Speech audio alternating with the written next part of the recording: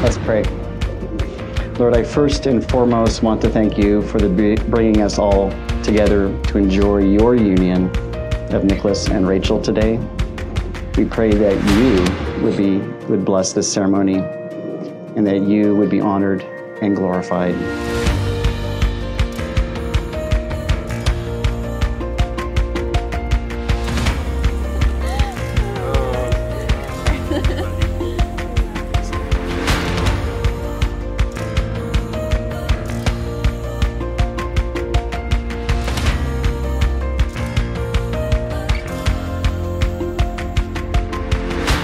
Marriage is not a sprint, it's a marathon.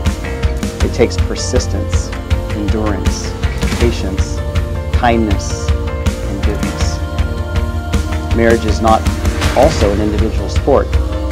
Nick, even though you were the one on the race course, you could not have completed the race without your support team.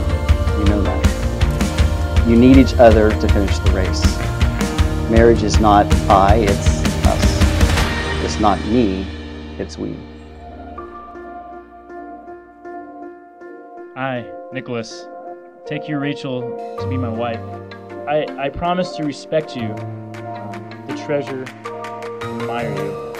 I give you my hand, not only that, but my whole heart and all my love from this day forward, as long as we both shall live, Rachel. I promise to walk with you in our journey in faith, but most importantly, I promise to stand by your side through our ups and downs on this crazy adventure we're about to begin. I give you my hand, my whole heart, and all of my love. From this day forward, as long as we both shall live.